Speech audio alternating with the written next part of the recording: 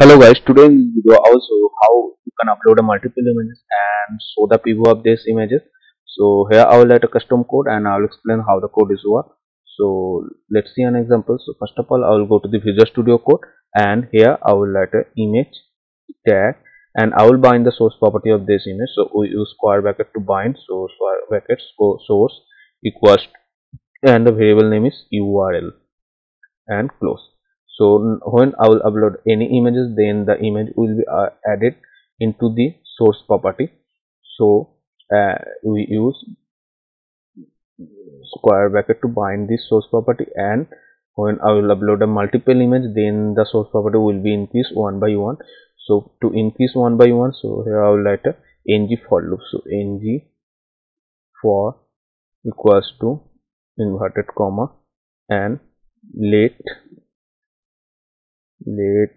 we want to increase this source property. So url variable of and urls variable will be looped one by one.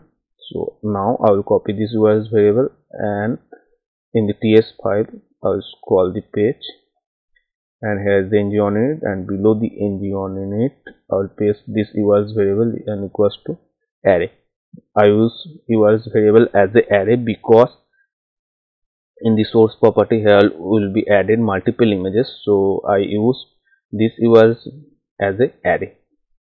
And now here I will let a br tag to break this line, and now I will create a input type file to upload image, and here I will upload multiple image. So I will let the attribute multiple attribute used to upload multiple image. And now here parenthesis, and I will let a change function because when we upload image this time we write a change function. So inverted comma and the function name is on select and parenthesis. You can write any name of this function. And in the JavaScript and jQuery, to separate this event we use this keyword, but Angular provides us $event instead of this keyword. And now I will copy this on select and here I will paste. So in this on select function we pass $event to separate this event. So now in the ts file, in this on select function we have to pass another parameter. So I will write the parameter name is e. Here I will write a if condition. So if e is the parameter dot target to separate this event to e dot target dot files. Files is the inbuilt of JavaScript method, so we use files method to get the DOM property of input type file. So now I will write a for loop because it will be added multiple images. So I write the for loop. So for let I equals to 0, I less than file dot length and I plus plus. So that means the image will be uploaded up to file dot length, and file is the property of input type file.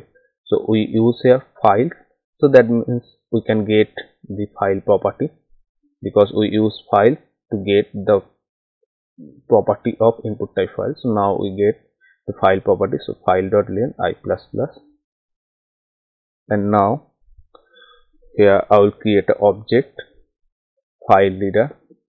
So where reader equals to, this is the variable reader variable, and I will create a new file reader object.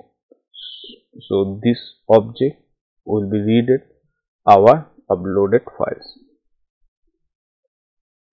and reader dot read as data URL. So read as data URL will be read URL our target file. So e dot target dot files square bracket I is the this I variable, and now reader dot onload equals to, here I have to write another parameter, so I will write a events parameter, and events type is any, because we can upload text file, image file, etc. So events type is any,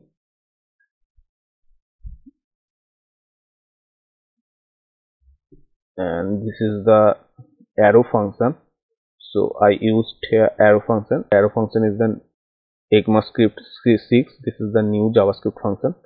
So now this dot this URLs variable dot push,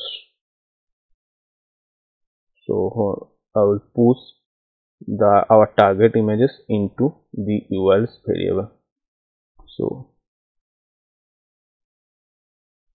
I will copy this events dot target dot result is the inbuilt of JavaScript method to get result.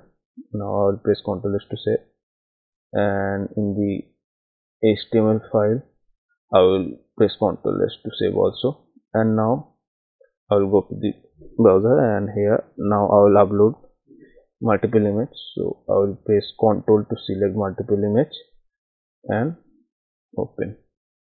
So you can see here is the two images is uploaded, but it's appeared as a big size. So I will set the height attribute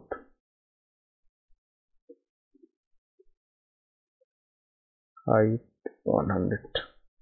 Now let's see. So now if I upload multiple images, so you can see it's added two images. So hope this video is helpful for you, and if you want to get more this type of Angular videos, so then please subscribe and press the notification bell icon also.